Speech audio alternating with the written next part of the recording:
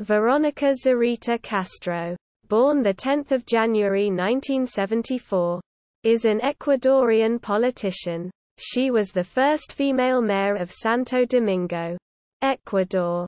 Verónica Zurita was born in Santo Domingo, Ecuador on 10 January 1974.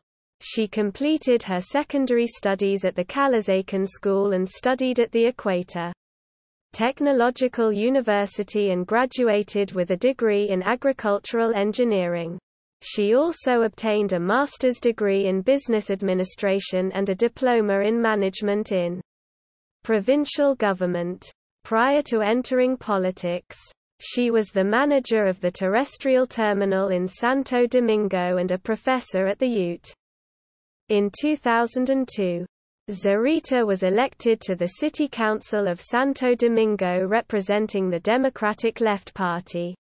In 2004, Zurita resigned from her seat so as to stand for election for the mayoral office of the city, but lost with 31% of the vote against Kléber Paz y Miño, who successfully sought re-election.